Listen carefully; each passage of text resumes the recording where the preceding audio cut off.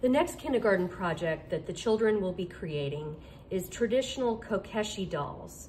This is a special toy from Japan.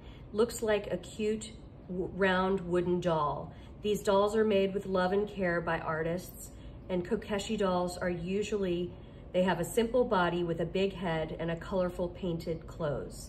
Each doll is unique and has its own special design. Children in Japan love to collect and play with traditional Kokeshi dolls, and they bring lots of joy and smiles to everyone who sees them. This craft is something very special, and the kids will love creating their Kokeshi doll. The parents who sign up for this project will require some prep work in advance.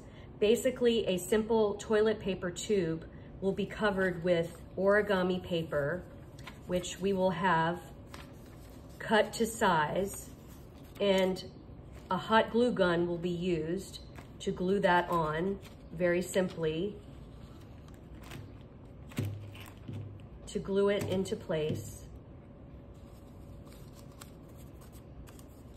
And that will be the base, the body of the doll. The boys and girls can choose different pieces of pre-cut paper. The boys have a white tunic top and a belt made with origami paper, as well as the little pants for the boys. The children will be able to select a face in whatever skin tone the child would like. These will be pre-cut in advance. That will get glued to the top. And we also have pre-cut pieces of construction paper cut for the hair for the boys as well as the girls.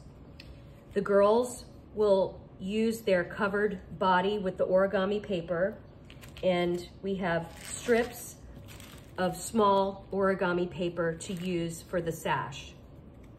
The children will use just simple markers to do the eyes and the face, and red for the lips. And we have labels to go on the back for the child's name. For the girls, we have some decorative flowers. Each child can select one flower to put in the girl's hair. And these are very special. I know my children still have their Kokeshi dolls from when they were in kindergarten. So this is a very special project. Again, the parents will be using hot glue guns. We don't want the children to get anywhere close to the hot glue guns. The parents will be assisting the children to create their Kokeshi doll very carefully, and this should be completed within the 25-minute time frame.